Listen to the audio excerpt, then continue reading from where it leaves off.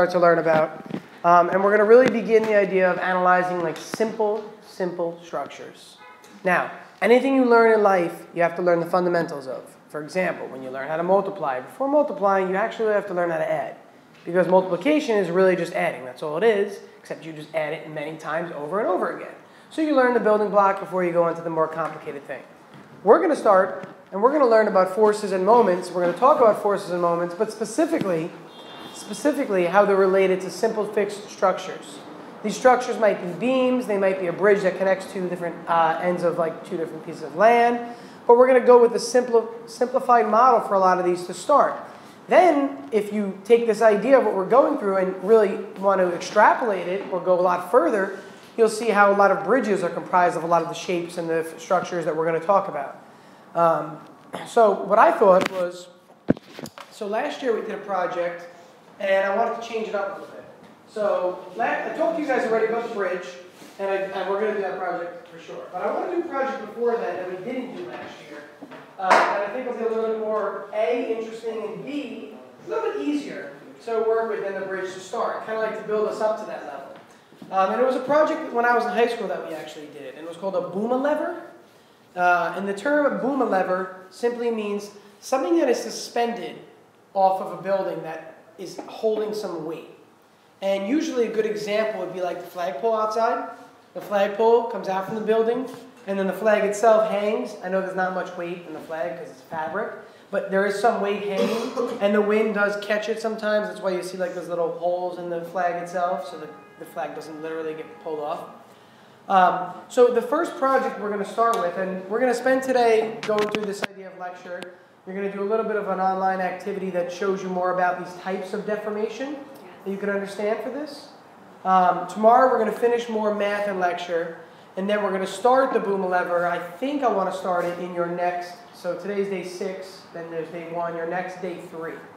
Okay, to keep track. So today's day 6, Wednesday, which is tomorrow, we'll do another period of this to finish the lecture notes. I want to talk about some math involved. There's a good amount of math in this section. So for those of them who are waiting for math, here it is. For those that have been fearing math, here it is. Yeah.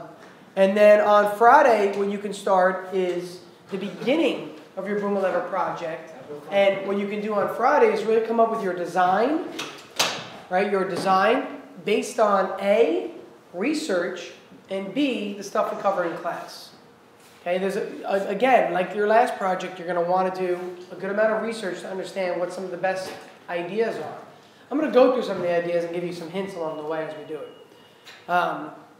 Now, for today, let's start these notes on forces and moments. Now, in the beginning, we're going to review stuff, including forces, that you should see as familiar from last year in physics. If you don't, I'm kind of annoyed, I guess, but you did see it last year in my class. I think there's only one person that wasn't in my class last year. Okay, and I know he definitely understands this. So we're going to take a look at the ideas of forces. Then we're going to go into the ideas of moments and torque. I did not teach about torque last year in our physics section. I think you did, or you're learning about it. You did last year, right? Yeah. Okay. I'm trying to think back. That's why. I know Mr. Donachek covered it last year in his AP class, but I don't think he covered it in honors 2 years ago. But you were in there last year, actually. And then we're going to talk about moment formulas and these tables that are used to calculate how much force or torque is acting on a body at a given location. So you can see, like, if the stress exceeds a certain value, the actual object may fail. And you're going to utilize these concepts to understand where hopefully your boom lever does fail. And I don't mean hopefully it fails, I mean hopefully you can figure out where that is. Okay? And then continuing that idea onto the bridge. But before we get to the bridge, we're going to do a lot of this stuff. And then before the bridge, we're going to talk about truss structures. And we'll see that idea actually in the second period today, if you have time to get to it. Depends on how far you get through the activity in the second period. All right, so let's begin just simply the idea of a force. Okay, and a lot of you use the force meter that measured the amount of force that was applied for your reverse engineering project. Some of you did, some didn't. But the idea behind it is that a force is defined as a push or a pull. A push or a pull. Now, a force generally, when we look at dynamics and motion, is something that causes acceleration. How do we know it causes acceleration? Newton's law tells us F equals ma. The more net force acting on it, the more acceleration as a result of that object. Now, if I push against the wall, ready? I push harder, I push even harder. While I'm applying more force, why isn't the wall accelerating? Yeah, the wall itself is pushing back. So the net force on the wall is still zero, actually. If you look at the whole system, right? I'm pushing against the wall, but it has to have some sort of a reaction. So the wall is pushing back with, let's say, a normal force in this case coming off the wall. If I put the iPad down on the desk, why isn't the iPad falling through the desk? Well, the normal force is pushing back. So it's still in a state of equilibrium. It's when the net force acting on an object is not zero that it accelerates. So for the sake of our projects coming up, what situation do you want? Think about the two projects I just mentioned, the boom lever and the bridge. For those kinds of structures or those projects or those ideas, what do you want the scenario to be? Do you want there to be a net force that causes acceleration? Do you not want there to be? Do you not care? Yes, no, why? Explanations? What do you think? What do you propose for a sample example like this with a boom lever and a bridge? What do you want? Well, for the bridge, you want it to be in equilibrium so that the bridge doesn't collapse. You definitely want the bridge to be in equilibrium. What might the bridge do? It might happen, and you have to understand how to figure this out. What's going to happen on a bridge? If it's okay, so if it gets pretty warm, the metal can expand. Yeah, very good. And in the second period today, actually, you're going to talk about how temperature varies, and as a result of the varying temperature, the structural components have to change. That was one part of it, yeah. So it could either expand or contract on the bridge. What about wind? What would wind cause the bridge to do? Yeah, it might cause the vibrate or move or sway a little bit. So there needs to be a little bit of give. And a little bit of give means that the bridge needs to be able to bend a little bit. Believe it or not, the floor that you're walking on bends a little bit. Very, very little. To the point where it's not even, you don't notice it, obviously. But these buildings have to be able to absorb some sort of shock. And you'll notice that in places that are on fault lines, that they build structures now, and we talked about it earlier in the year. I think, Mike, you talked about the One World Trade Center, or was it? Somebody mentioned the centerpiece, though. Wasn't it you, Mike? Yeah. It was you, right? My bad, Mike. But the idea of that centerpiece, that heavy mass down the center, absorbs the shock. So in this section, we're going to talk about forces and moments and how they affect structures, but the idea generally for statics is that the net force should be zero. Okay, as Julia said, it should be in a state of equilibrium. We do not want there to be any cause for acceleration. If the bridge starts accelerating, it's only going to accelerate down, which means it falls, it collapses. Okay, so you do not want a net force at all. Now, the usual force that we consider for these structures are contact forces, and gravity forces. And when we talk about gravity, we're talking about the weight, and there are two different types of weights. It's called the dead load and a live load. The weight of the desk sitting there by itself is the dead load, meaning it's the actual weight of the structure. The minute you start putting stuff on the desk, I take my laptop, I put it on the desk, I'm varying the live load on the desk. Again, the weight of the object itself is called a dead load. The actual stuff you put onto this and you add onto here is called a live load. And that's what varies over time. So a bridge, the live load is always varying. The dead load is pretty much constant. The weight of the bridge itself isn't changing, but the cars traveling on it are considered a live load. That's what the variable is here. The same goes for the flagpole outside. Now this is a little bit intriguing and it's kind of difficult to visualize. What varies that causes different stresses and strains and net forces on the flagpole outside? The wind, yeah. And it's not obvious because the wind is what's called the distributed load. A force that acts not at a specific location but over an entire body is called the distributed load. For example, if I take my stylus and stand it up on its end, which I don't even know if this is possible on this desk, maybe it is, Oh. That would be a point load, and it would be fixed on that exact location. Now, granted, the surface area of the stylus is some value, but generally it's fixed right there. Now look at my iPad. My iPad is taking a certain amount of weight, and it's distributing it over a certain surface. So there are distributed loads and point loads, or fixed loads. So we're talking in general about dead loads, meaning the weight of the object, a live load being something added to it. Now a live load itself can be either distributed or point load. So if I stand on a certain location, this would be more like a point load or a point force. If I were to lay down, it would be like a distributed one. If you think about an example of this, have you ever seen somebody lay on a bed of nails? Okay, why can they do that? Because of the distributed load, because the pressure decreases. We talked about pressure in physics as force over area. So if you could distribute that area more, it's less pressure. And I did this simple example. If you try to stand on one foot, it's a little bit harder because you have half the area, which means double the pressure. Now try to lift yourself up and hold yourself up. Suddenly it becomes very difficult because your area in contact is now like a third of a half. So you go from a certain amount of area and now you're at 1/6 of the area, which means the pressure is 6 times that much on that location. So when we talk about distributed loads and point loads, we're really referring to pressure. Okay, we're really referring to pressure. And we're going to see that in this section, how these things occur. Okay, a lot of stuff that I'm speaking about that is not on here, you guys can see. So when you have your quiz on forces and moments, you can expect the questions on things that I'm talking about right now, like live loads and dead loads and distributed loads and point loads and all that stuff. The 3 examples that we want to really focus on, weight we talked about already, and that's the dead load, weight. Now, generally though, for structures, you have normal force and frictional force. Those 2 things are extremely important. Why is normal force important? Why is it important to understand the normal force when it comes to a structure? What is the normal force? Who remembers from physics? What's the normal force? James? It goes up as a response to what, James? Gravity. Yeah, as a response to the weight of an object or gravity from some other object.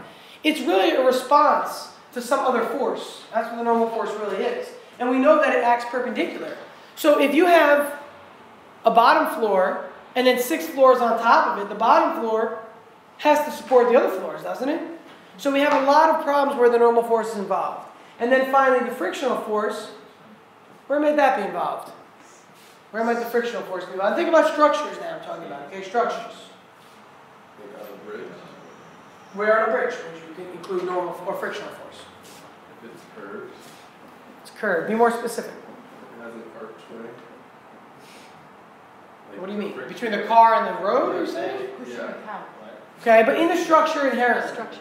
In the structure inherently, where might friction play a role? It's not obvious. It's really not obvious. That's the hard thing.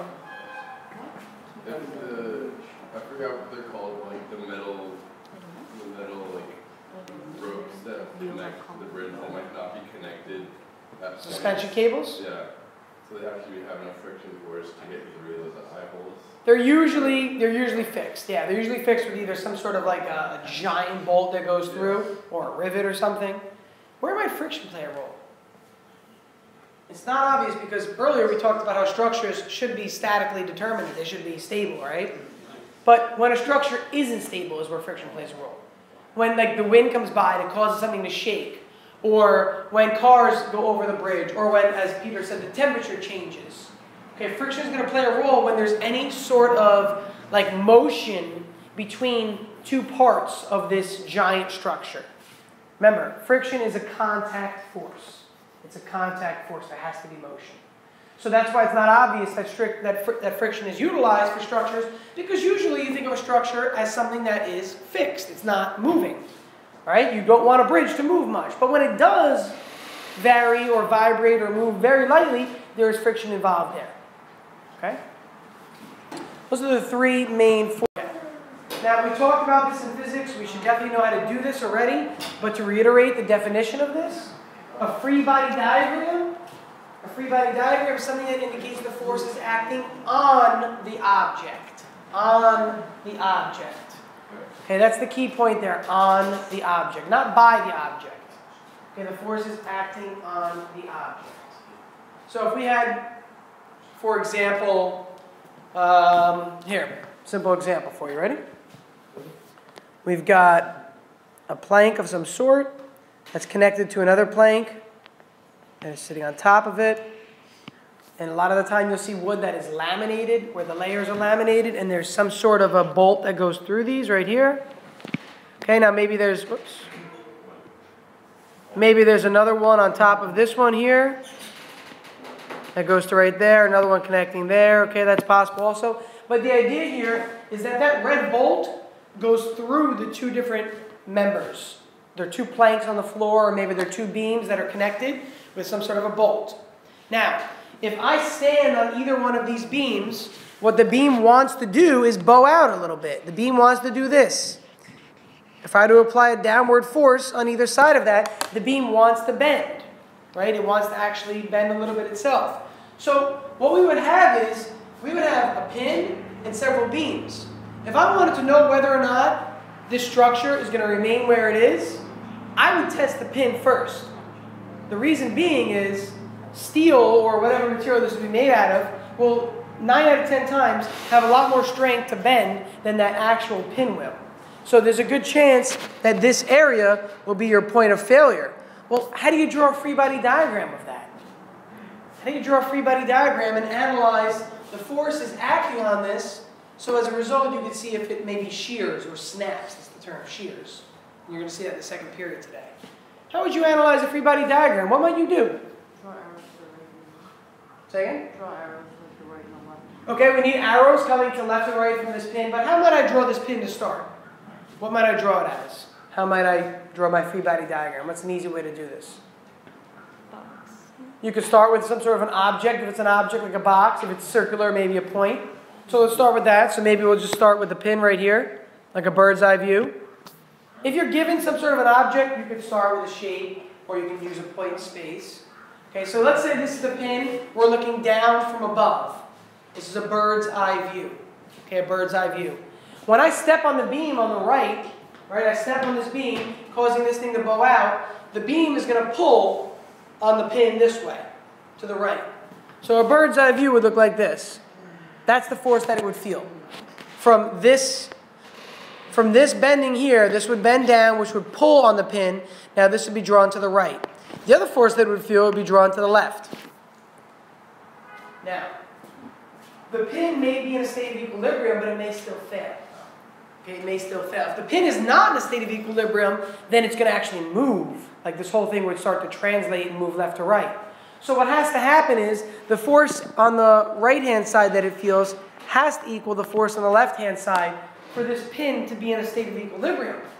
But if those forces get too great, what will happen is this. Ready? Can I demo it with something that can actually break? Popsicle stick. So what will happen is this.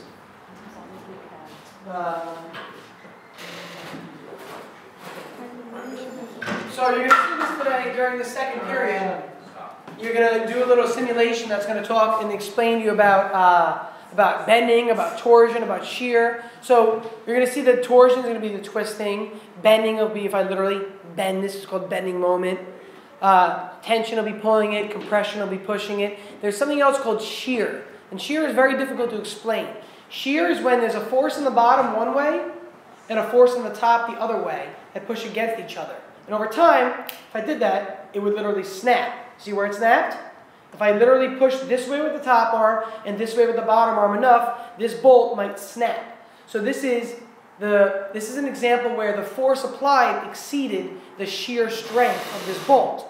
Well, in this case, if those forces applied exceed the actual material strength of this bolt, it will do what I just did, what I just showed you. It will literally snap like that. That's how this bolt would snap. So the goal in this section is to be able to draw a free body diagram of certain locations.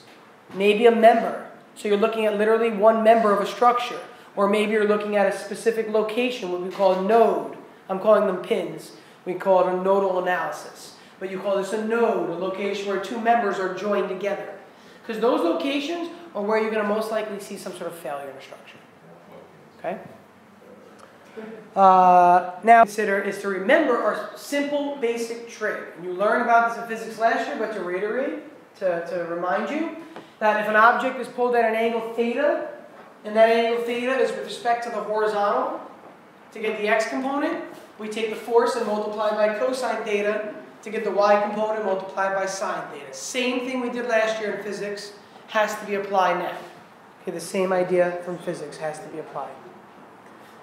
All right, so for example, see this. For example, you could take a look at this. Imagine there's a member that has a bolt and there's like 5 different locations getting, or 5 different members coming from that one spot. And they're all joined at this exact location. what we can do is we can determine first if it actually is in equilibrium. What do we need to figure out if this were in equilibrium? Free body diagram. I kind of have the free body diagram already, but I need something about the free body diagram still. Forces have to like balance out. The forces have to balance out, so we're going to have to check the balance of the forces. But what information is missing from this diagram that I might need to figure out if it's in equilibrium? Theta. No, the object itself doesn't matter because I have the forces. Remember, this is a bird's eye view of that same pin.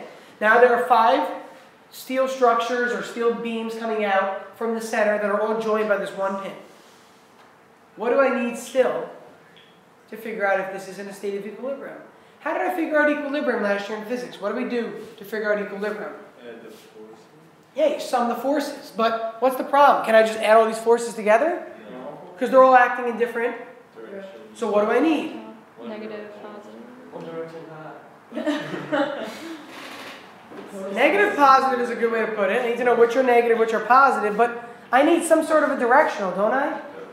So I need to look at the x-axis, some of the forces, the y-axis, some of the forces. But to do that, I need something else. Nobody's seeing this. We just talked about it in the previous slide. Angles. What is it? Theta. Theta, the angle. You need angles to do this.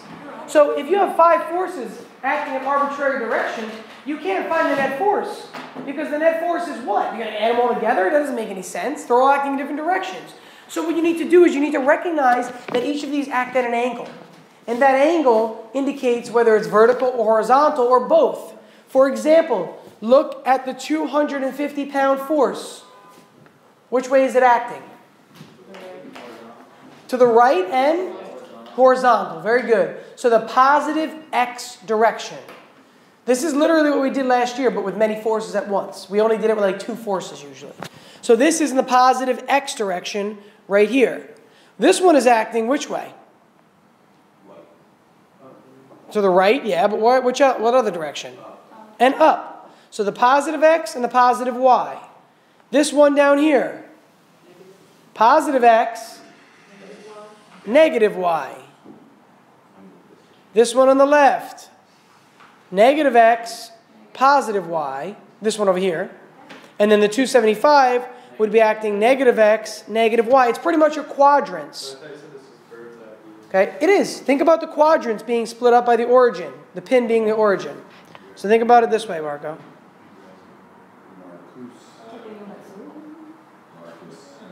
Okay, and pre-calc, you unit circle? Yeah. Okay, but but it's the same idea. You know that the row positive in the top right, and you have negative positive, negative negative, positive negative in the bottom right. So you need to break up each of these forces into its components. So let's go ahead and do that if I give you some numbers now. Okay, this is the kind of math that you need to be able to do at a minimum just to even analyze a simple part of a structure. Okay, there's a lot of trig involved, so get ready for it. Now, the one that's drawn in the x, I can leave alone because this is only in the x direction. So already in the x direction and the y direction. In the x direction, I've got 250 already. I'm just going to literally sum all the forces. Now, I need to give you angles, obviously, for this to work. So I'm going to pick some arbitrary angles that look reasonable. You're going to need your calculator, so take that out, please, in order to figure out these numbers. So let's say this angle, is 50 degrees. This angle is 30 degrees.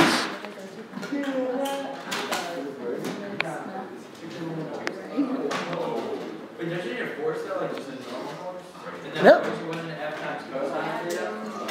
We're going to have to do that for all of these forces, Jack. Each one of these are going to get multiplied by it. Yeah. Now, recognize that I'm giving you all the angles with respect to the x-axis. Always. So if I told you that this angle was 10 right down here, if this angle down here is 10, what angle you're actually going to use? 80. Thank you, Dirks. The nearest x-axis right here. Okay, 80. So if you're given an angle that is with respect to the vertical, you should actually use the angle in here with respect to the horizontal. 80 and 10 obviously make 90. That's how I know that was 80. Now, in the x direction, the 300-pound force we're starting with. I'm not going to stop and go over it again, okay? Because you did learn it in physics. So if you're not listening right now, you might get, run into a bit of a, pickle when you take the actual quiz. That's an easy way to put it. So the 300-pound force acts to the right and up. So positive x, positive y. So I can write this. Positive 300 cosine theta for the x and positive 300 sine theta for the y.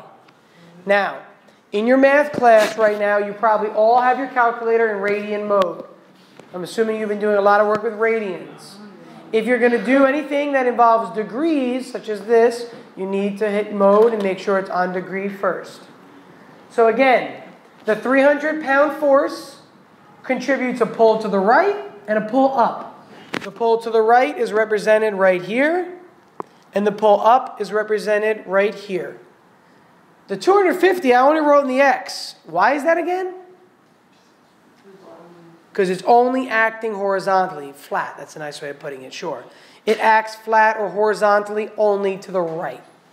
Okay? Had it acted to the left, I would have made it negative 250. So that's the 300-pound force. God bless you. The 310-pound force. Can somebody break up for me into components? The 310-pound force. It's acting clearly in the x and in the y. Which is positive, which is negative, which is cosine, which is sine. What should I do? Somebody tell me, Ryan, about the 310. What's minus from the negative x? 300. Is it always, I don't know what trig function. For x, it's always cosine, as long as the angle is between the axis and the force. And then again, for x, it's minus 275. Well, just stick with the 310. Give me the x and y for both. Plus 310 sine 60. Still the same angle used, yeah. Because remember, Ryan, if you use sine of 60, that's the same thing as cosine of 30. They're cofunctions, right? So we break this up, and we recognize that 310 is pulling that way, which is negative x, and it's pulling that way, which is positive y. That's why you see that the x component of 310 cosine 30, is negative. And the y component of 310 sine 30, is positive. 275. Somebody else. 275. James, do it for us. Negative 275. Shh. Guys, be quiet. Listen. Negative 275.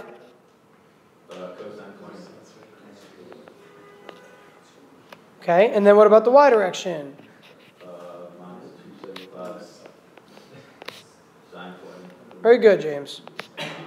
Okay, so what he recognized, obviously, is that this force right here pulls to the left, which is negative x, and it pulls down, which is negative y. So both the x and y components are negative for this last one, or for that one. And now for the last one, the 200-pound force still. The 200-pound force, Julia? Would be plus 200. And then cosine 10. Be careful. Remember, use the angle that's between, yeah. Always between the force and the x-axis if we're going to use the cosine sine this way. Okay. And then minus 200 sine 80. All right. Now, what do you have to do, obviously? You have to literally just type it all in your calculator. Type the whole x line in your calculator, hit enter. If you don't get 0, it's not in a state of equilibrium in the x direction. Okay, if you don't get 0. If you don't get 0 in the y direction, it's not in a state of equilibrium in the y direction.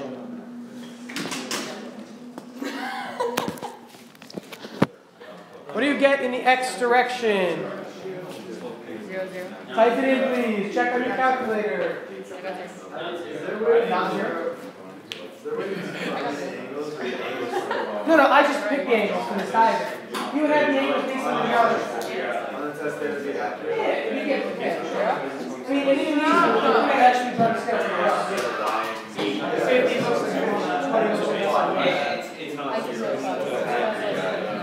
Pat, what do you got, Pat? For X or Y? All right, let's hear it. Well, just keep in mind, ready? Listen, please. In the X direction, we have 3 forces to the right and 2 to the left, right? If you look at the X direction, 3 of them are pulling right and 2 are pulling left. But it matters, the angle and the actual force matters a lot. So although there are more forces pulling to the right, you could end up with a negative number still and say that the 2 to the left are overcoming it, but I don't know. Pat, what did you get for your X when you sum them all together? It's just not right. Are you in degree mode? Marco, what did you get? I don't know if it's right. Just tell me what the number is. Negative 300 and... I got negative 49. Negative 49? Negative 49? I heard negative 49 twice. Positive 3 forces are acting positively to the right. No, because again, guys, remember, listen. Let me explain this. Shh, listen. This 200 is mainly acting down, not really to the right much, and it's a weak force. 250 is another low force, even though it's acting all to the right.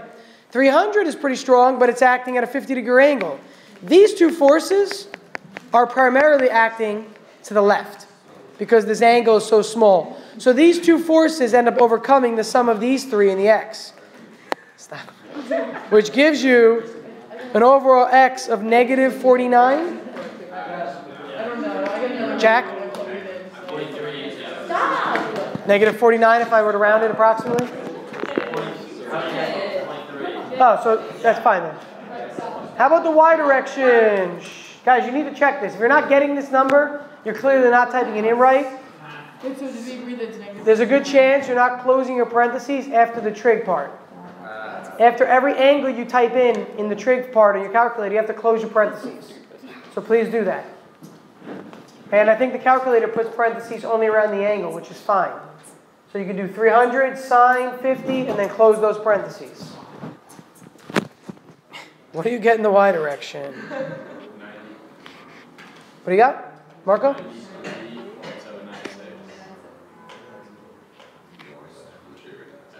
Oh, wait, what do you round to? 3 times? That's fine. That's fine. Check it, please. Okay. I'll agree with the statement of 93.8. So what does this mean? Here's what this means. Ready?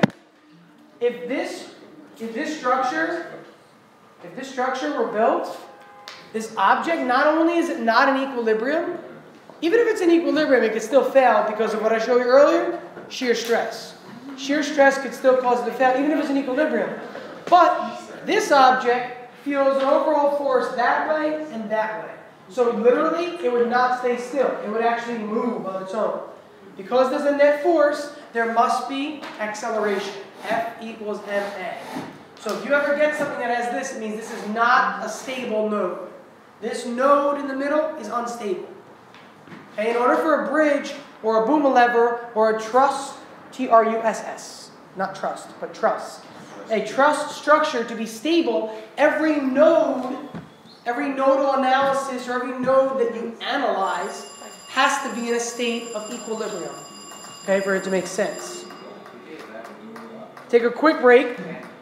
Quick break, hurry back, please. A little bit different. Yesterday we looked at forces, and specifically looked at like an example of a pin or a node to see if there was an equilibrium. Today we're going to take a look at things that create bending or torque. What was the idea of bending from that simple simulation we did yesterday? There were 5 types of forces we had talked about in that simulation. Isn't that when one part, they use the middle bar, so one part, the forces go in opposite directions and also come together, so it's compressing and tension? For bending, there's compression and tension. Very good. So when you bend something, depending on the orientation you bend it in. So if I took this pen and bent it this way, it would start to bow like that, right? And when I bend it this way, the top will have tension on it because the members want to separate. That's tension. The bottom of this, and I'll do it with actually a pop stick and show you. So if you bend the top versus the bottom of this, here. So if you bend this way, what's happening is on the top, these fibers at the top, they want to separate, they want to pull apart. So they bend it like this. So the top of this bar is in tension. And the bottom of it is in compression. The bottom parts, they want to push together. They're literally squeezing together. And this specifically, which way do you think this will fail? Under tension or compression when I bend it? Will it fail on the tension side or the compression side? Tension. Yeah, this will most likely fail on the tension side. So what happens is you start to see it split. If you can see it in slow motion, you'll see the top part here separates from right here. Okay, literally when it starts to split, the top piece right there just came off from there. And that makes sense that it would fail in tension. The reason it would fail in tension in this example is because of the placement of the wood itself. Yeah, sure, it's very difficult to compress this, right? How do you compress something like this? It's very difficult, it's impossible. Trying to squeeze this together, it's not working. I can twist it. That was torsion. Remember yesterday torsion idea when you twist it?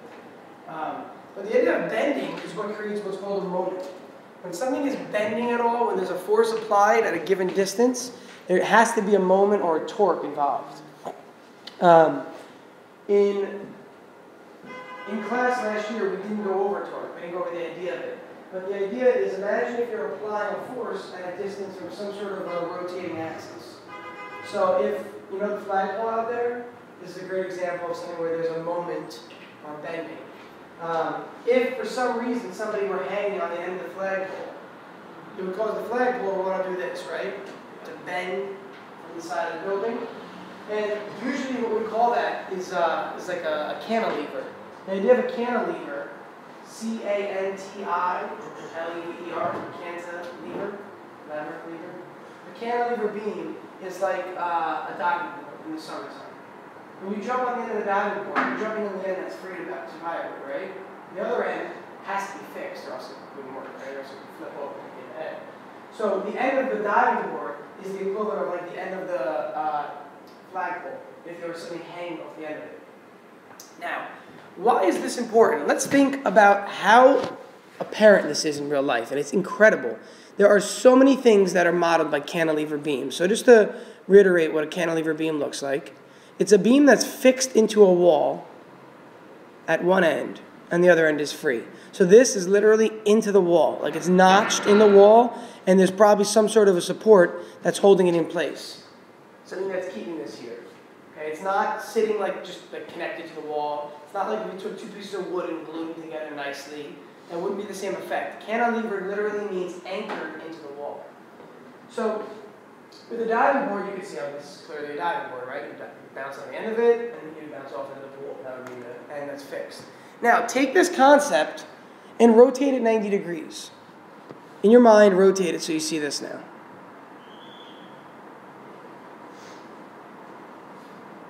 Okay, so this would be fixed in the ground by some sort of support or anchor.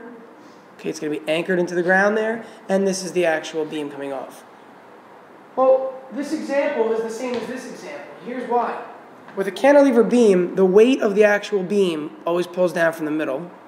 That's the dead load. Remember from yesterday's lesson, the dead load is the weight of the actual object. Now, if it's snowing, and for some reason snow accumulates on top of this beam or this thing that's protruding from the building, the snow would be considered not a dead load, a live load. Okay, an active or live load, that's fine. And that value is going to vary depending upon the time. So if you're in the beginning of a snowstorm, it's very small live load. As you get toward the end of the snowstorm, it's probably the maximum live load that it can have, or from snow. Now, on the right-hand side, though, haven't you seen things like this before? Where have you seen something like this on the right-hand side? Again, obviously this we see coming out of buildings. These are cantilever beams. Where have you ever seen something like this that could be considered analogous to this? So you need a force applied this way, right? Some applied force, either that way or the other way. Where have you seen something like this before? Flood walls. What is it? Flood walls. Flood walls?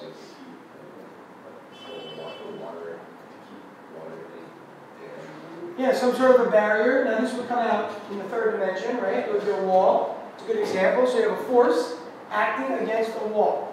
That's literally what a cantilever beam would be. It would be modeled the exact same way. Now, that force would be a distributed load. Remember yesterday we talked about distributed and then point loads. Distributed loads act along the entire surface. So what Ryan's giving an example of, if there was water pushing up against this and this was some sort of a barrier, it would be a distributed load acting against that barrier, like a dam. Okay, like a dam would be. What else? Where else have you seen anything like this before? Think about coming out of the ground or coming out of a surface where there's some force acting. Lamppost or stop signs. A stop sign? Have you ever seen a stop sign on a really windy day? The stop sign will actually fluctuate a little bit. You'll see that there is some bending in the stop sign itself. Well, the stop sign, right, the head of the stop sign would be up here. Okay, there's the octagon right there. And the wind would be pushing against it. And then the stop sign would cause this thing to bend a little bit back like that. And then maybe bend back this way. And it would go back and forth, fluctuating, showing that it's bending in both directions. Stop sign, good. I was thinking of a tree. A tree works. A tree is literally a cantilever beam when there's wind. That's what a tree is. A billboard sign is a cantilever beam. Now, this is one that's really interesting that most people don't know about. Inside of your body, inside of your arteries and veins, there are little hairs coming off the inner wall of your veins. These little hairs are very, very fine. And believe it or not, they're cantilever beams along the inside of your veins. So imagine the inside of your vein is like a tunnel. So let's take, for example, this little PVC pipe. This is your vein, all right? And inside of the vein, what you have are these little hairs extending from the inside of the wall up, all from the inner lining of your veins, your arteries.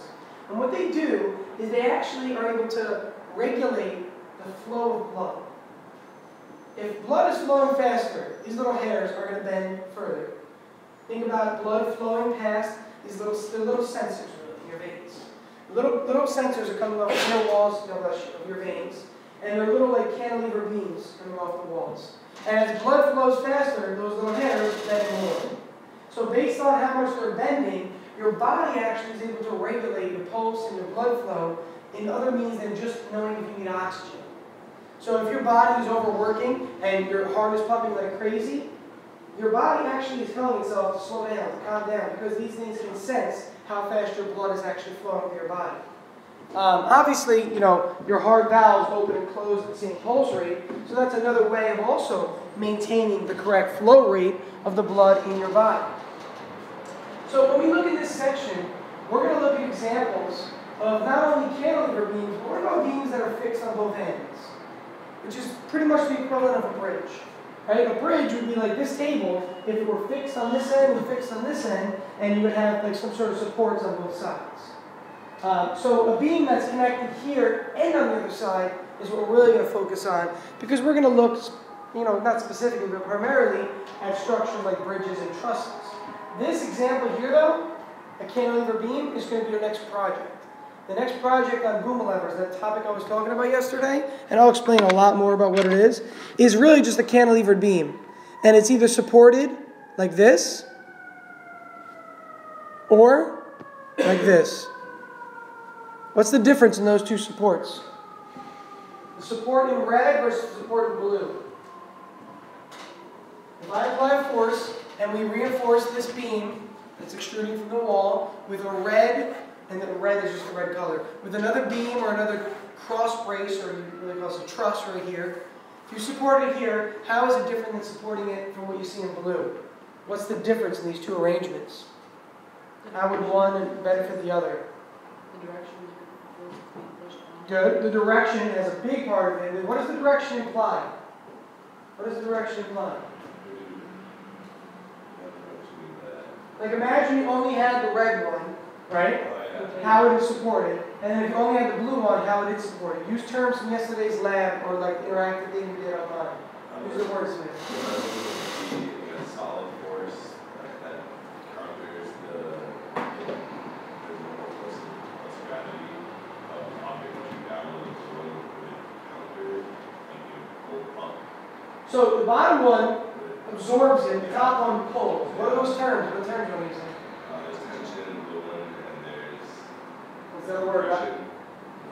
Yeah, the bottom would be in compression. Think about it for a second, ready? So here's the support right here. Here's my arm, it's the other support underneath it. If I start pushing down, it's going to cause my arm to buckle, to break like that. This would literally snap, right? If there was too much weight on the end of this little red support would eventually just snap inward. It would buckle. Do you know what buckling means? Have you ever had your knee buckle in sports before? Anyone ever have to get like a ACL or MCL surgery or have their knee buckle. When your knee buckles, you get buckled very easily like that, just move buckling like that. If somebody kicked the back of your knee out, that's what buckling is really.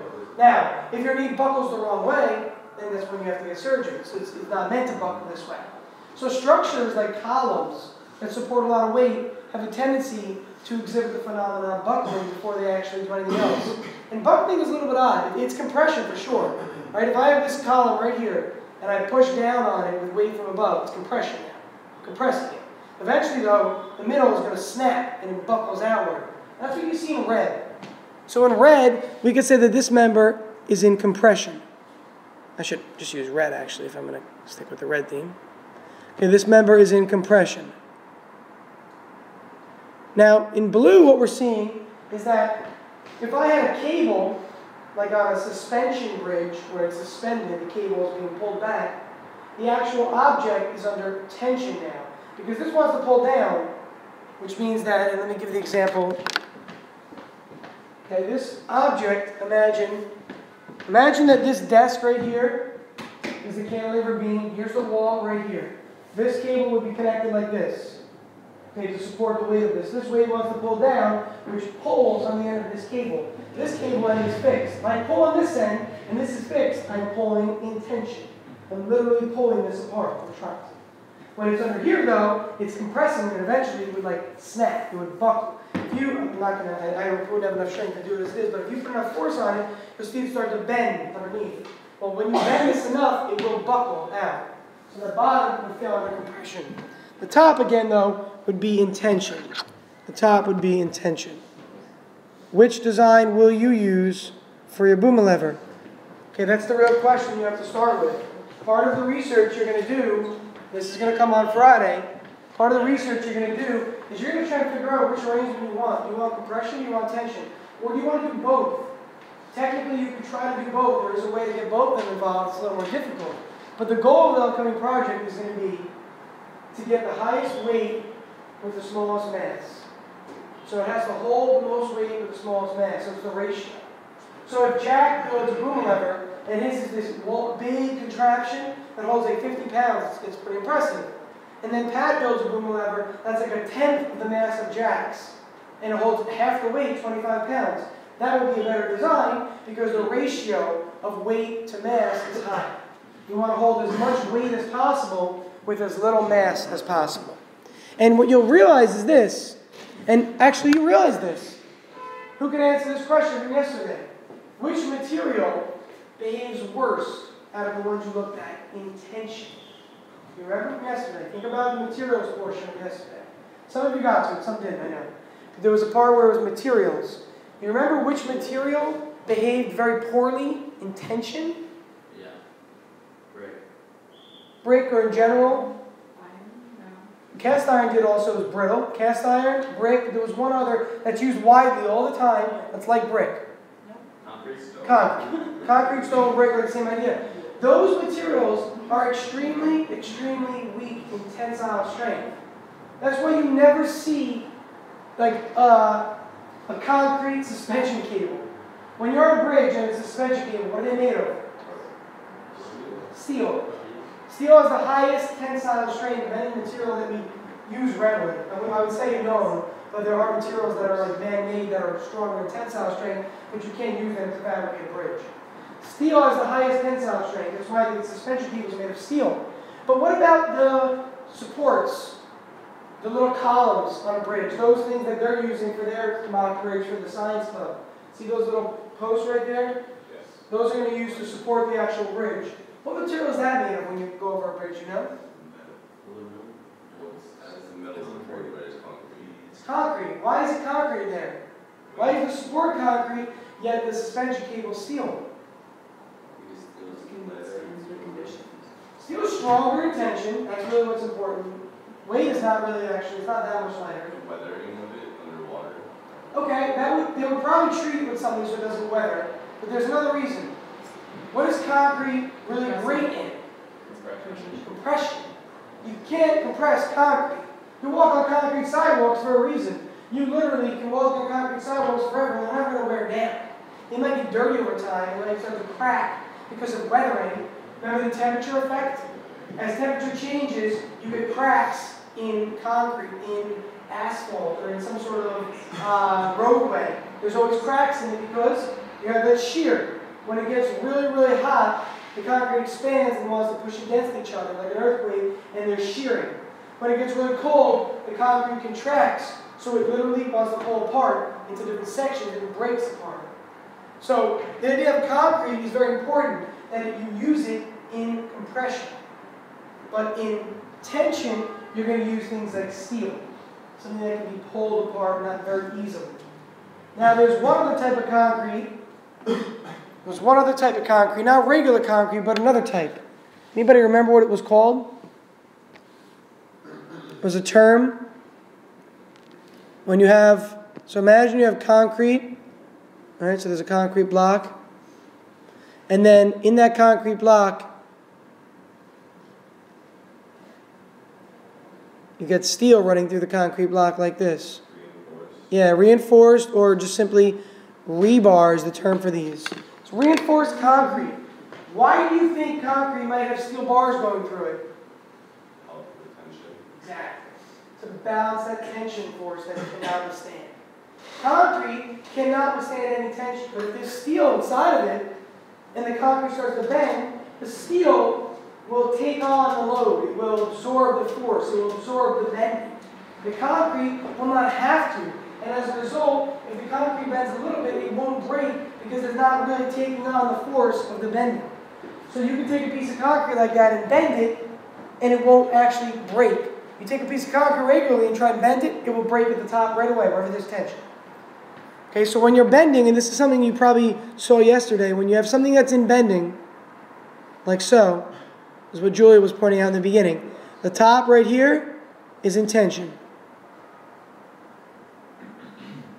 The bottom is in compression.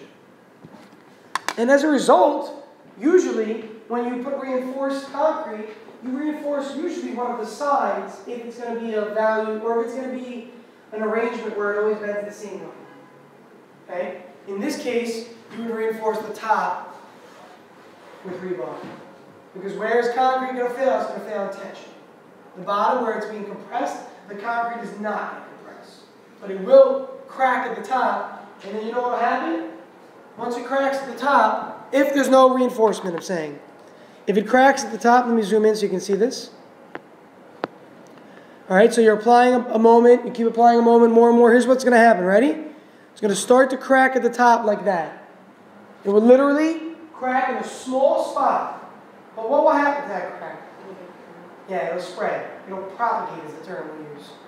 And when I took material science, or actually material science and both, that and mechanics of solids were studying these ideas. Material science was studying the microstructure of materials, like the chemistry behind it. When I took those classes, you know what we learned about? We learned about samples of materials that naturally do crack, and then what you have to consider is like a factor of safety. Remember the term factor of safety earlier in the year? It was the idea that, well, this object can withstand a certain amount of force, but we don't want to get up to that amount of force. We want to maybe only ever get to 3/4 of that limit, so we can't even come close to it failing. Well, in this case, a crack at a certain location will cause a factor of safety, or some sort of factor of increase of stress. It's the same idea as a piece of wood that has a knot in the wood. So, it wasn't here we didn't do it, but in science club the other day, we were drilling for a piece of wood that we needed. And when doing so, what I noticed was that, see how there's like this little ring right here, called a knot in the wood? Wherever there's a knot, it's a concentration of weakness in wood. So if this wood is going to fail somewhere, there's a good chance that it will fail at one of these locations. These are where your weak points are. I mean, even here, you can literally see how much material is missing from the wood where there was a knot right here. So at these locations, you have like another factor of safety, or not factor of safety, but a factor of increase, or decrease, whichever way you look at it. You could say that the stress is increased right here, or you could say that the strength of the material is decreased at these locations. Okay, that's like the idea of that crack.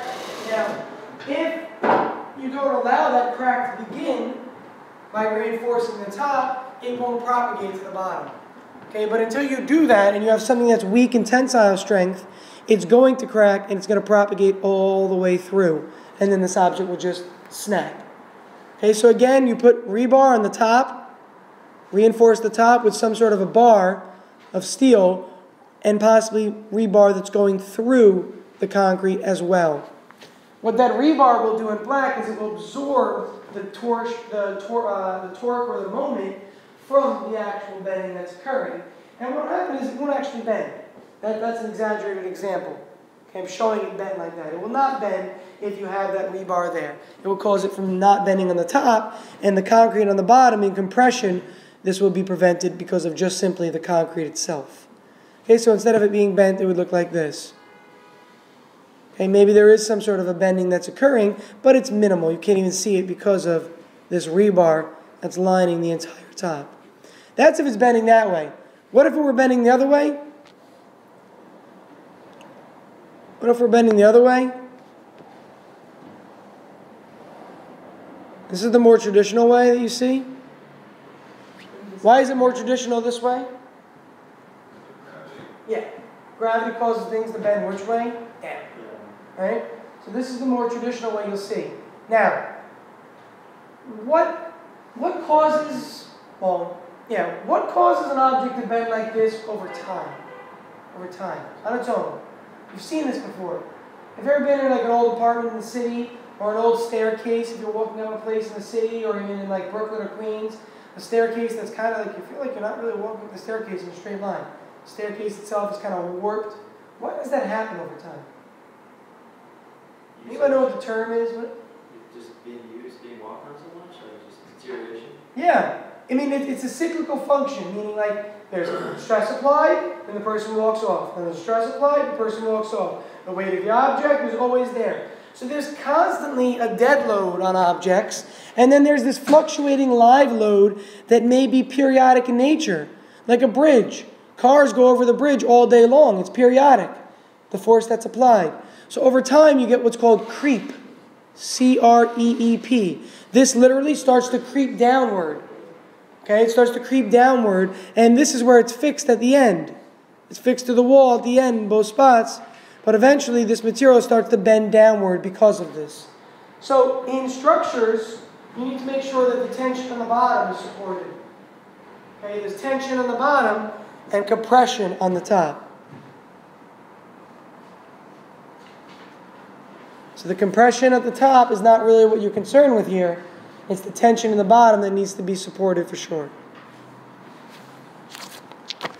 All right, let's open another document real quick.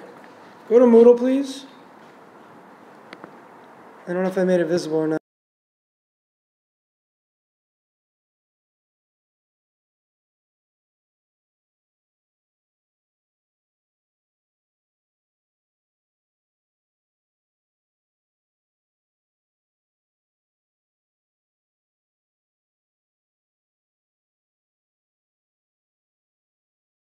Take a look at the top. What we're seeing is an example of, first, in the top left, something that is anchored. So let's actually zoom in on the top left. Let's take a look at that one there first. Again, ignore the words on the screen, sorry.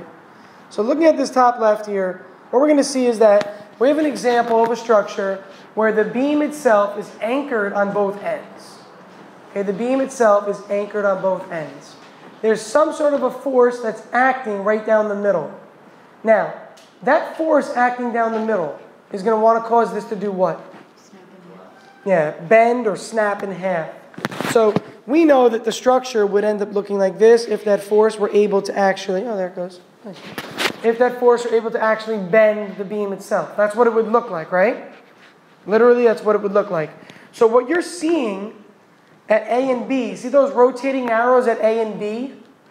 The rotating arrows there are representing the reaction at the support. The support would kind of like pull it back in a sense. So the middle wants to do this, right? It wants to bend like that. So there needs to be something that's supporting the bottom. That's why you see the direction of those supports that way.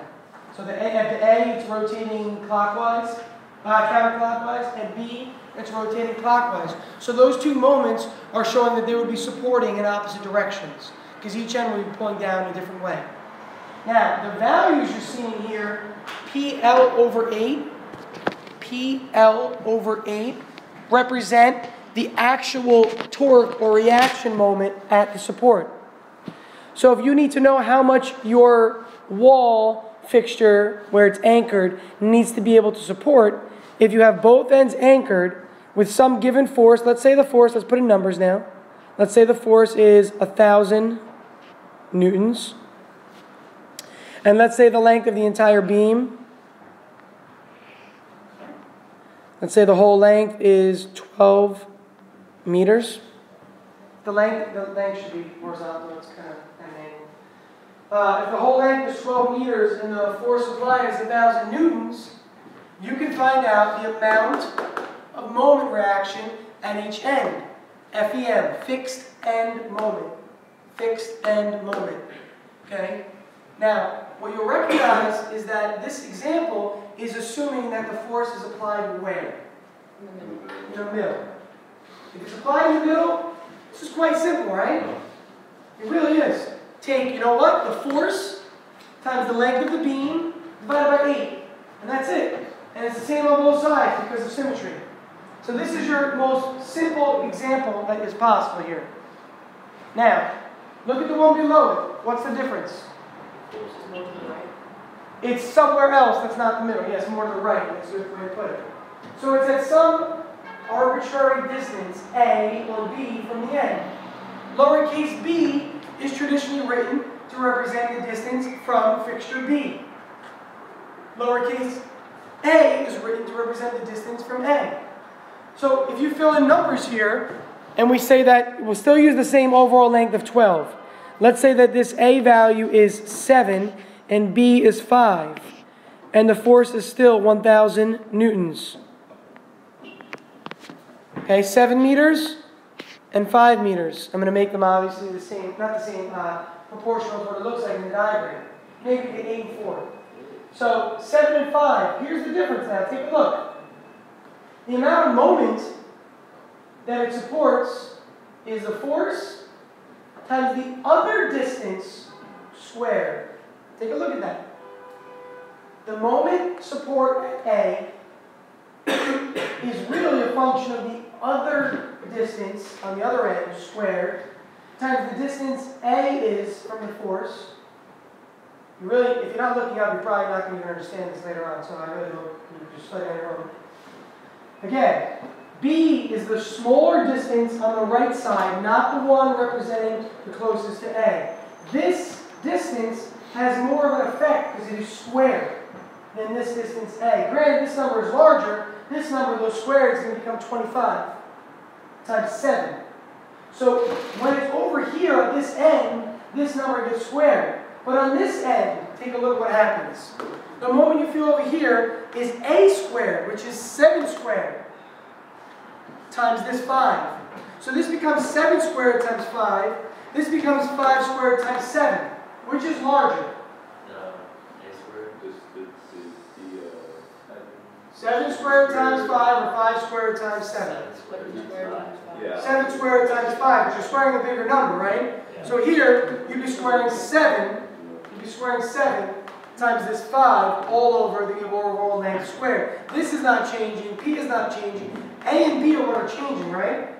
So you're going to have a higher fixed end moment on this end because the force is closer to that end. Okay, whichever end the force is closer to creates the higher moment. Again, the moment is like a reaction force. The normal force, remember the normal force? It reacts to the weight of the object. The moment reacts to the bending or the torque on the object. Okay, the moment is a reactive torque. It's not a reaction force. It's a reaction that acts as a torque. Like it opposes the desire of the object to bend. It opposes the desire of that object to bend. Let's go to the right now. We'll come back to that in a moment. Huh? In a moment? No? Wow. No sense of humor. Crazy. It's a terrible joke. I know that. You could at least acknowledge it. What do you see here with this diagram now? Anyone have any idea what's going on at B? Or is there any suggestion? It stops it from moving. Is that the roller joint? Yeah. It's a roller joint. Very good. A roller joint. Now, what's happening there? Relax. What's happening there? It's fixed on one end. It's fixed on this end, right? It's anchored. But what about this end? There's no equation to solve. Yeah, you notice there's nothing here? There's no equation down here? The reason it is because that end is like this. Ready? Imagine you anchored into the wall on this end. So I literally anchored the support. And on this end, it's literally just a platform that rests on. When it rests on the platform pushes back up. So if there's a force pulling down, it pushes back up. But this object is free to bend on this end. This little circle here represents that there's nothing preventing lateral motion. The previous diagram, let's go back and show that so you can see. Look at this diagram here. At this location right here, this literally cannot separate. If this fails, it's going to crack right here. This literally cannot separate. It's anchored into the wall. Now look at this one. Here, it's anchored, so this will not separate. But if this thing starts to bend, here's what's going to happen. It's going to bend like this, and eventually it might even slip off of the roller on the right side. The right end will bend, and this might actually slip off of here. Maybe this is the end of the actual material, and it will literally bend too much to the point where it will slip and fall through. So that end is not fixed. When an end is not fixed, we consider it to be like a pin. Does a pin prevent anything from rotating? Like a hinge. Does a hinge prevent rotation? No, it actually provides rotation. A pin, anything that is pinned, let me give you an example. Something that is pinned. Okay, here's an example. If I had, this is hard to see right away,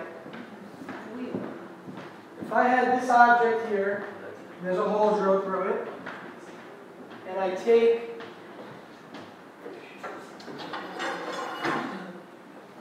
this metal rod and push it through here. Whoa. And it worked out because it was made for this, actually. It was drilled for no reason. So, what you have here, obviously, right, this can be simply supported like that. This is not the idea. The idea is that we want to see what happens when this pin is free. So this object itself can rotate very easily because there's nothing preventing torque. Its motion is perpetually moving because this side is actually heavier. So it's kind of like whipping through every time. That side's catching up. So this is not preventing torsion or torque at all. It's allowing it to rotate. Not going to make it less. So the idea here is that this is free to rotate. There is literally nothing preventing it from rotating. Eventually it will become stable like that. This is more mass on this side. Put it this way, it will stay for a moment until you perturb it a tiny bit, and then what will happen? It'll fall out and it'll go to be stable like that. If you're interested in that idea, this is a whole class on literally what I just did. It's called nonlinear dynamics and chaos. Literally, this is called a stable point, but under certain perturbation, it will change and automatically return to an actual stable point, which I have this on the bottom. Anyway, that's besides the point. This can rotate freely because there's no torque preventing it from moving. This, what you're seeing, is what this end is. This roller is literally that. Okay, that's what it is coming out of the board. So this is just sitting on the end of it. It can easily rotate freely about that point. So for this one, we're going to see that there is no equation on the right-hand side.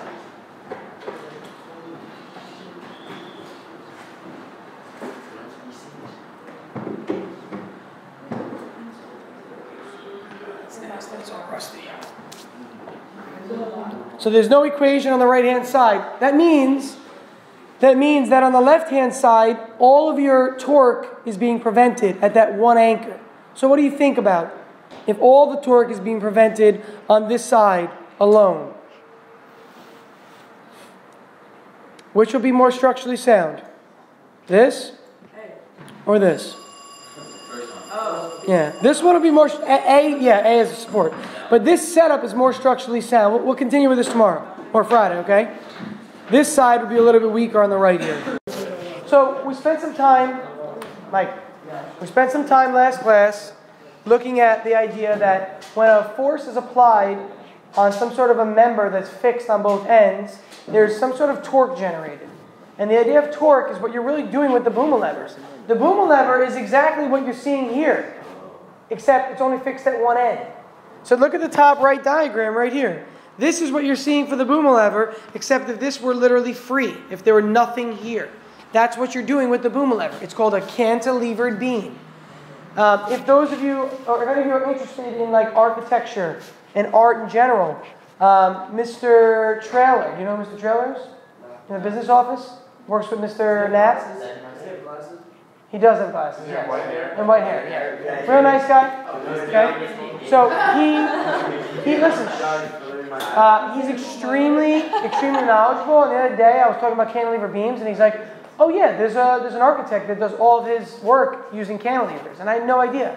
But he gave me the term. I can put it on Moodle. I'll put a news forum link to it. But the idea is that this architecture designs everything cantilevered, which is kind of weird. It's very artsy of him, I guess, to do this. Having every structure come off some sort of a platform and being free. So even part of like a building will come out and be jutting out from the side and be like unsupported on one end. It will always be cantilevered. I don't know why that's really important. He just likes the way it looks, I guess. Now, how do you think you're going to use the rest of this table? How do you think you're going to use the rest of this table? For example, how do the diagrams differ from top to bottom? What's the only difference, really? Yeah, exactly right. The weight distribution. Here, in the first diagram, if you have a single force applied in the midpoint. In the second diagram, if you've got a single force applied at a random location. In the third diagram, now you've got two forces that are being applied, and they're applied a third of the way in from each side. Then you've got three forces applied a quarter of the way in from each side. And you could continue this over and over and over with 5 forces and 6 forces until you think about it overall as what we call a distributed force. And that's what you're seeing in the bottom left here. Let's take a look specifically at this diagram now to understand what a distributed force means. So W is traditionally the variable that you use for distributed force. P is for a point load.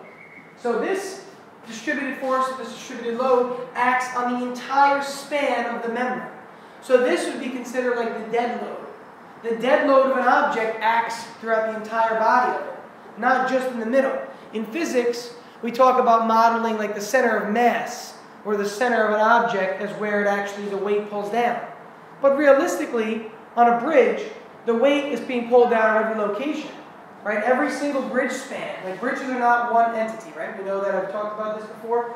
For a bridge, because of thermal expansion and because of weathering, the bridge needs to have some sort of like a locking mechanism that can allow it to expand and contract. So as a result, these sections of the bridge each have a certain amount of weight. Well, you're not going to draw a bunch of like different weights from the center of each section. It's modeled like this, where W is this distributed load as a function of length. So the units for W will not be newtons. They'll be like newtons per meter. Okay, newtons per meter. The reasoning, again, is that here, your units of force are simply like, I don't know, something like, say, 1,000 newtons. Okay, that's for the early one up top when you have 3 of those forces. But here, this is a certain amount of force per distance. So this would be a certain amount of newtons per meter. So the units on a distributed load are different than the units on a regular force point load. Okay, you know that forces are measured in newtons, but because this is distributed per meter, it's a certain amount of newtons measured per meter. Okay, newtons measured per meter. It's force over distance, really. Okay, force over distance. That's what the actual value of W is measured in. How does the diagram below this differ? How does the diagram directly below this differ from that? What's the difference in these two diagrams? Yeah, this second scenario is looking at an example where the distributed load only acts for half the member.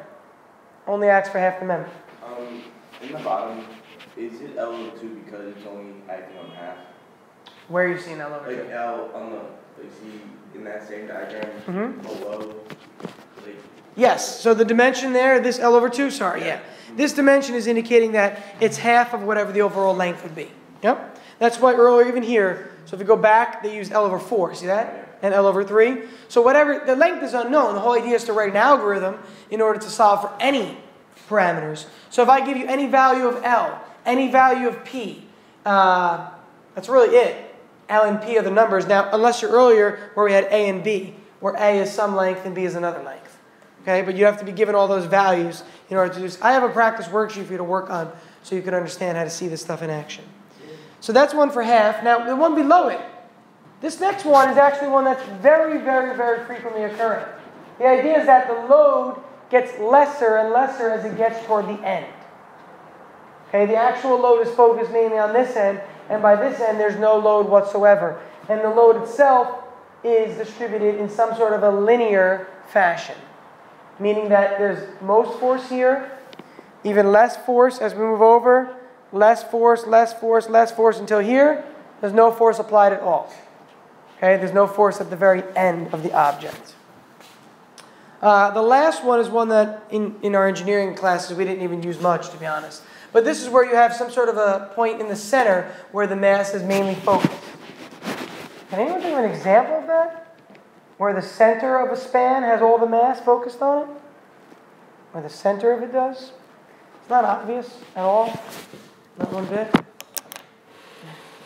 If for some reason you were studying the pyramids, okay, the structure that is the foundation of the pyramid has the most mass where? Well, right in the center. Think about a pyramid shape, right? Comes to an apex.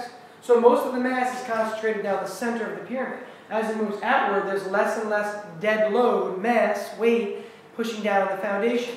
So the foundation at the bottom of the pyramid on the outside has the least amount of stress. But at the very center of the pyramid is where the stress is focused because of the shape. And that's what made me think of a pyramid, simply looking at the shape. Okay?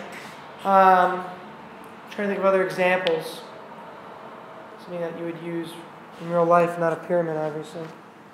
Let me think. If something pops in my head, I'll try and give you one. Okay? This last one here, okay, this last one has to do with determining the amount of stress on an object based on how much the material has bent. Based on how much bend there is in the material, you can determine the amount of stress and the amount of torque acting on the object. I'm not going to give you a mathematical example of this, but the idea I want you to understand is this. E is called Young's modulus. E is like K from physics. What was K in physics? Spring constant. Good, constant or spring. Mu K was friction, mu S was friction, but K itself was the spring constant.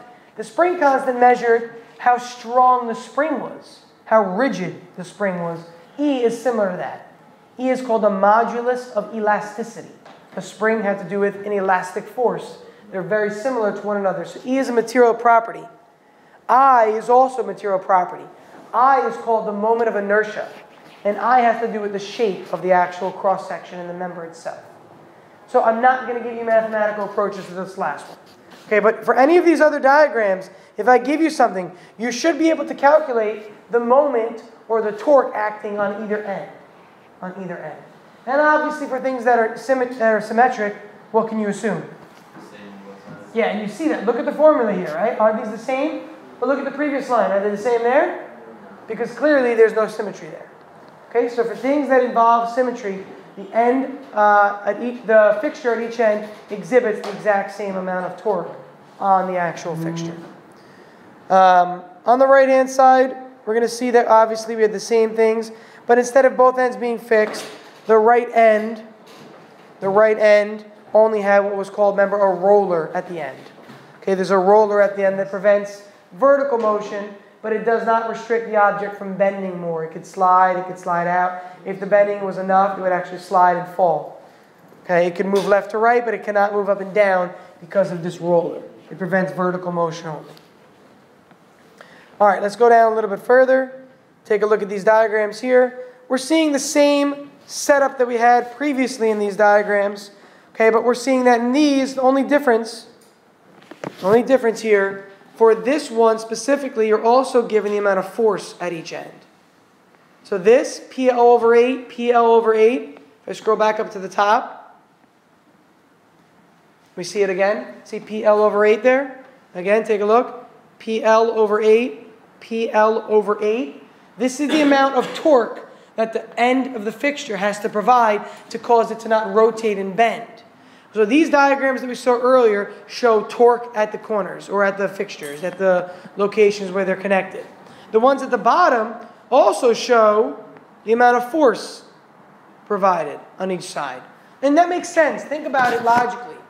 To be in equilibrium, the amount of force pushing down has to equal the amount of force pushing up. Well, what's pushing down in this diagram? Let me zoom in so you know what I'm talking about. In this diagram right here, what is pushing down? How much force? Literally, how much force? There's no number for it. Don't give me a number. P. P is pushing down. Well, each reaction is pushing back up with P over 2. P over 2 plus P over 2 is just P. Half of P is being pushed back up on this end. Half of P is being pushed back up on this end.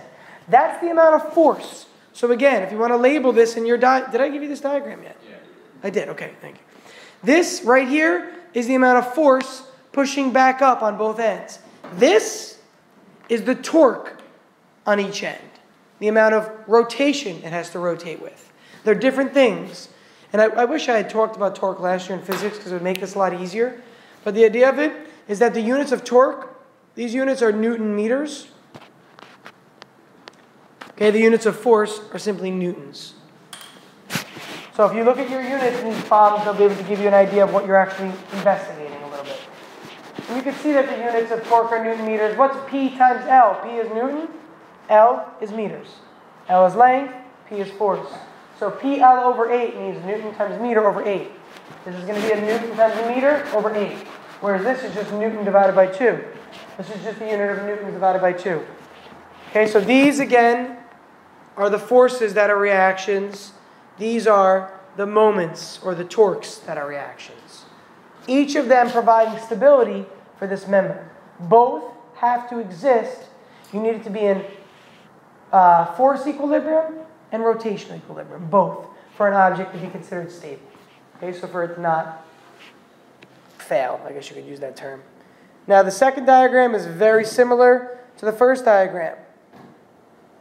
Only difference is now instead of it being not at the midpoint, where is it? It's at an arbitrary location, A, or B, from one end or the other. So in this case, it's just a little bit more involved math. But again, take a look. This is the amount of moment or torque that is being provided. This is the exact same thing as the diagram earlier. If you scroll all the way up to the top of this, you'll see that in the earlier diagram.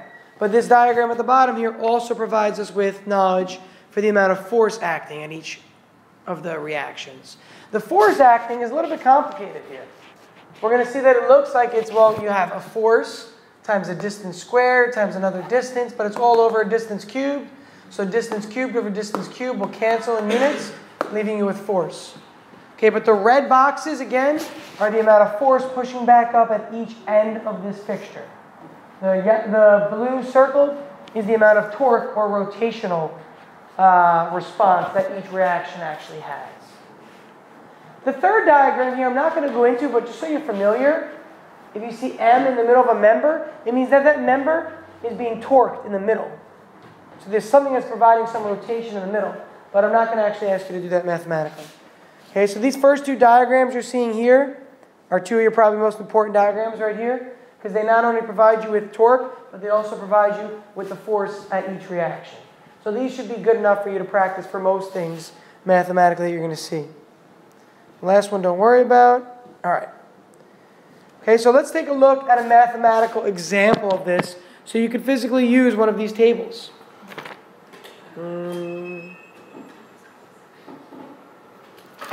Let's look at an example of these. Now, again, to do this, you're going to have this, keep this figure up, keep it up, and just draw on there, or I can put it up. I'll put it up on the computer so you guys can see it. I don't expect you to memorize this. I'm not going to have you memorize it. You're going to be given the figure itself.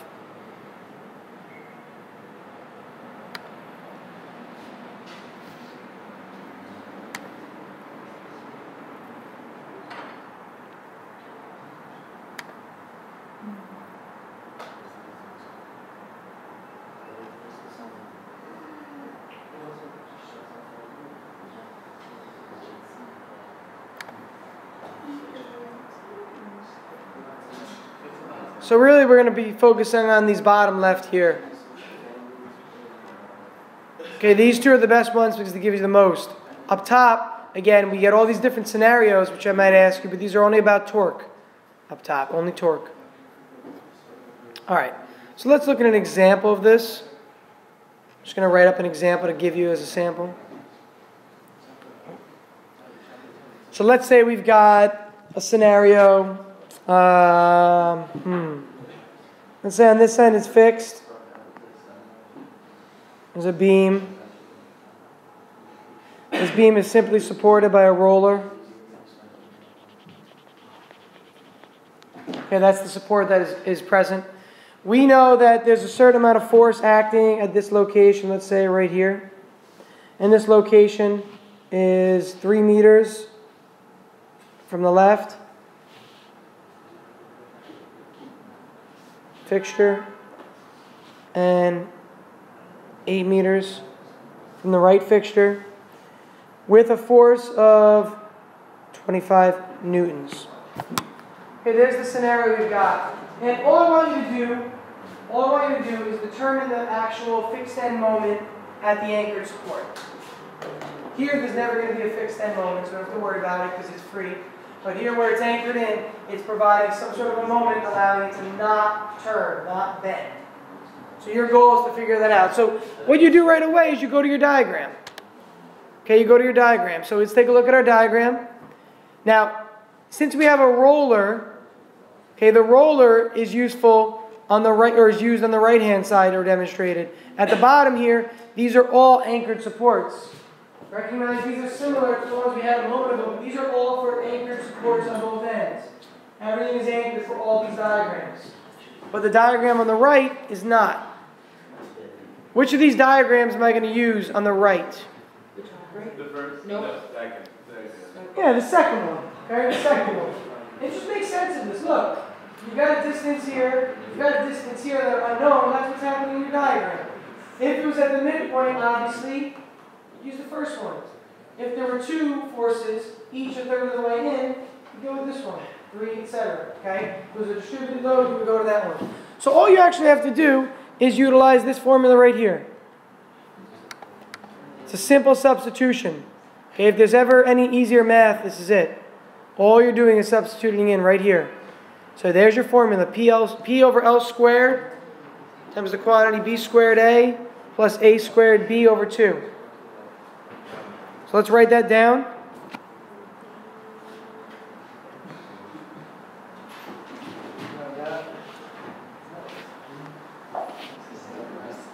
Okay, the fixed end moment at A, is going to be, again, P over L squared times the quantity B squared A plus A squared B over 2.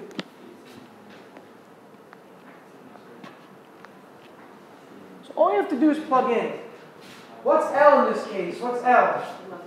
Yeah, 11. Okay, please recognize that obviously L is the sum of A and B. L is the sum of A and B. What was A from the diagram? If you don't know, you take a look back at your diagram and you recognize, well, A is the distance from the fixed end. That's what A is denoted as in this diagram right here. So in our figure, A is simply 3. B is 8. L is 11. And P is 25. So that's all you have to do, guys. Take those numbers, plug them in. Now, the idea that you can utilize these tables is extremely powerful because they don't come from very simple math. All of these expressions come from pretty advanced calculus, actually, to come up with that. But I'm giving you the table so that you can apply this idea so you can physically see how much torque is being resisted on that end that's anchored. So how much torque it needs to resist with. So you can calculate a number, but all you're doing is really plugging in, right? All you're doing is plugging in. So if you plug in here, if we plug in, we've got 25 over 11 squared times 8 squared times 3 plus 3 squared times 8 over 2.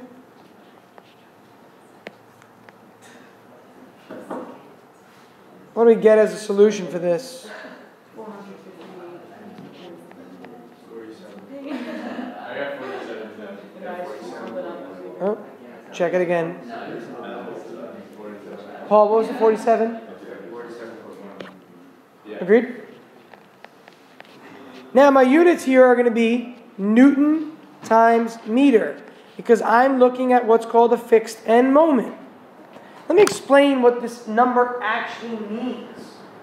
47.1 Newton meters. Here's what it physically means. One of these is about a meter, right?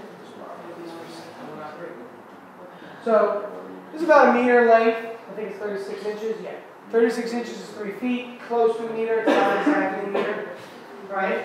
Now, can somebody really quickly Google 47 newtons to pounds? Convert 47 newtons to pounds. 47 N to LB. 47 N to LB. 10 point? Alright, so around 11 pounds, right? So this is what it means.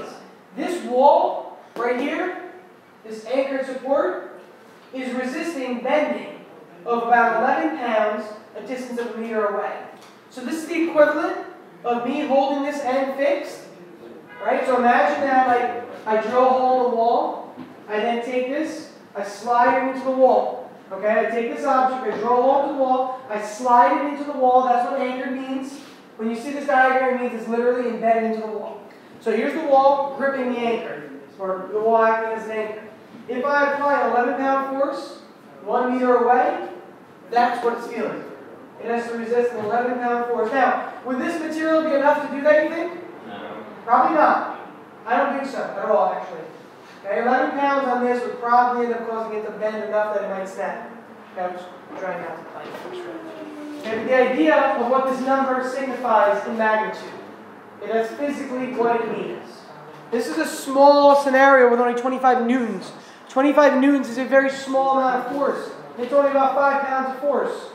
So this example is one that's like, you know what, there's only 5 pounds of force acting on this. It's not a lot. But if you're looking at a building or a structure, these numbers turn into like thousands of newtons, not 25 newtons suddenly.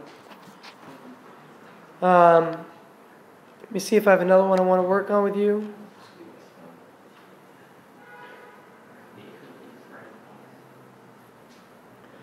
All right, let's do this one now. Let's do one that's fixed on both ends. That's a little bit different. So I want you to determine the following. Determine, there's going to be 4 answers for this. Determine the moment at each end and the force at each end. The reaction moment and the reaction force of the following diagram.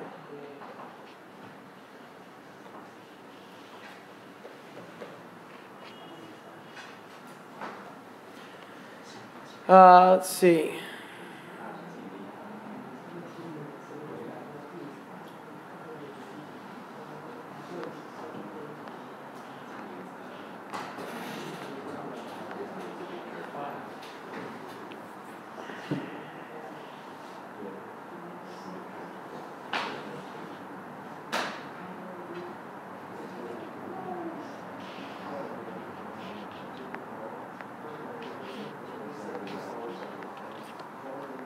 So here's your scenario. You've got a member. This member is, I'm gonna color in the member so you can see what it actually is signified by. Okay, there's the member down the middle right there. And you've got this force, or this distributed load, we call it right here, that's acting across the entire member with a certain amount of pressure, really. It's not specifically pressure, you can think of it like that. 300 newtons every meter. 300 newtons every meter. Well, this is 5 meters, so we're really looking at around 1,500 newtons of force acting on this. But it's not acting right in the middle. It's acting distributed evenly across the whole surface. So we need to figure out which of these table diagrams we're going to utilize for this. So we go to our table, right? Let's go to our table here. And we're going to see that we've got a bunch of scenarios. Well, first of all, our diagram was fixed on both ends, right? So we're not going to be using these this time over here. So we know we could start on the left-hand side. On the left-hand side, I could see that one of these looks similar to what we had. Which one is it? Yeah, this one right here. Now, the only issue with this one, the only issue with it is it only gives us the moments at each end, right? But my question was find the moment at each end, how much it has to turn with, and what the force applied at each end is going to be also. So to find the force applied at each end, and the moments, we can go down further. And we can see this diagram is also represented right here. So let's use this one right here. I'll zoom in on it. Okay, let's use this diagram right here where the cursor is next to it. Because this is a distributed load. It tells us that it's got a certain amount of moment on each end, and we have the same number, QL, it was P. PL squared over 12 was the same thing in the other diagram, exact same thing. But now we've got this PL over 2 and PL over 2. In this case, Q. They use Q or W, whatever, it doesn't matter, variable. So let's utilize this figure here and figure out what the answers are. And let's make sense of the answers also. Okay, the answers make sense why they are the certain way they are. So let's go back to the diagram. Okay, recognizing that over here, we know that the moment at A is going to be, and we use W in the last one, so I use W. WL squared over 12. Is 12 like fixed? Yes, 12 is fixed. It is not a function of the length, it's a constant, like G. Yeah. Okay, so 12 is a number based on the actual scenario. And you can see that if you looked at the next diagram, Jack, to follow up your question, when it's not evenly distributed, when there's more of a focus in the middle, it becomes 96 and there's a 5. So this fraction is a result of what's called integration in calculus. When you integrate things, you end up getting a lot of fractions. That's the result of that. All right, so back to the diagram. This is the fixed end on the left. Well, the fixed end on the right is the same thing. Why? Yeah, there's symmetry in the diagram.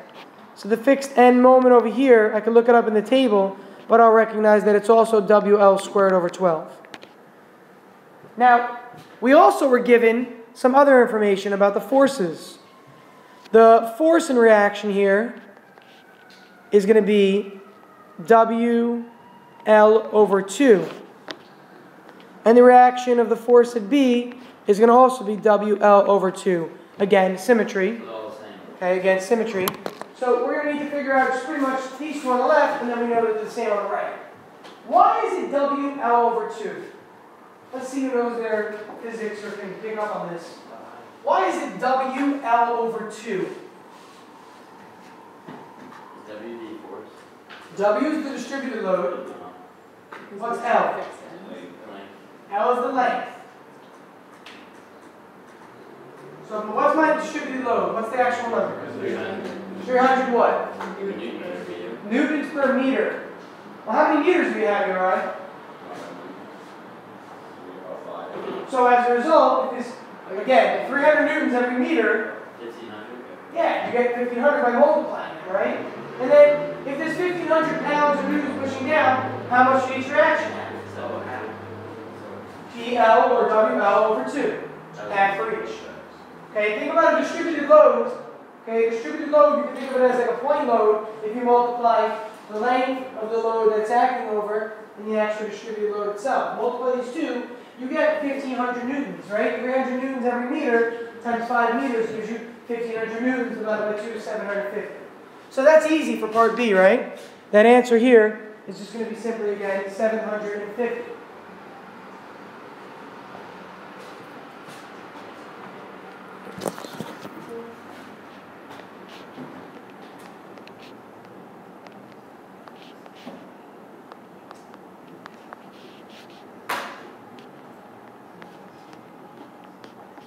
And look at my units. Why are my units newtons? Yeah, the meters cancel out right here. Again, when you take a distributed load and multiply it by the lengths cancel. And as a result, you're getting newtons. Well, why are you getting newtons? Also because you're looking at the reaction force. In the red, we're going to do now, let's do this in red. In red, we're going to see that we're looking at the actual torque that's a reaction. Again, fixed end moment is the reaction torque. R is the reaction force, okay, at that location. So this we're going to get 300 times 5 squared over 12. 300 times 25 over 12. I would do probably, well, can we reduce it first? No, I'd probably just multiply it out in my calculator. 625? And these units are Newton times meter. Be careful. I know, there's so many stuff. So distributed loads are newtons per meter. Yeah. Torque or moment is newtons times meter. And the way you can tell, look at your units. the units of this W here was Newton over meter. This is going to be meters squared. So one of the meters cancel, leaving behind Newton meter. Okay, let me show that just so you can see. The units here for W, the units here are going to be newtons per meter. And the units here are meters, but it's squared. So it's going to be times meters squared. So when I look at these units in blue there, I'll see that one of these meters cancels with one of these meters, leaving behind Newton times meter, which is that unit right there. Okay, I highly recommend that, I'm going to put a worksheet up on Moodle, okay, that you practice this. I gave 2 examples now for you to see, but from this point you should be able to do any of these. Okay, any of the scenarios just depends on the parameters you're giving to the problem. And you give us the equation sheet? Yeah, you give me the equation sheet and the actual scenario. Now, yeah? So the fixed end moment for both A and B are the same? In this case, because of symmetry. Okay?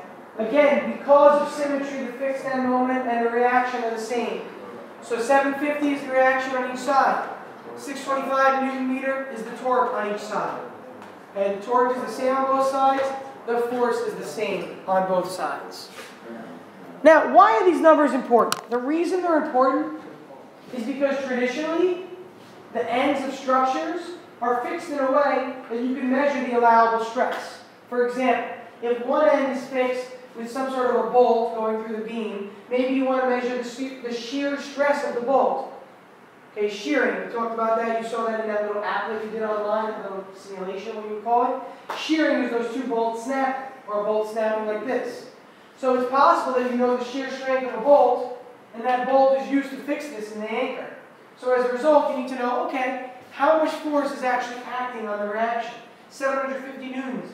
Can that bolt withstand 750 newtons? If it can, you're good. If not, it's going to shear and it's going to snap because there's too much force acting on that actual friction.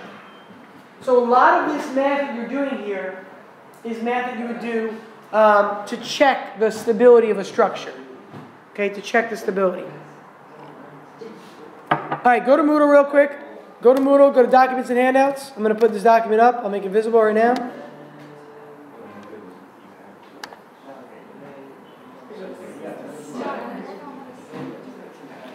So your homework for the next 2 days is simply to finish this worksheet. All right, so it's right here on Moodle. Fixed end moments worksheet. Okay, it will be due on Friday. Tomorrow is Ignition Awareness.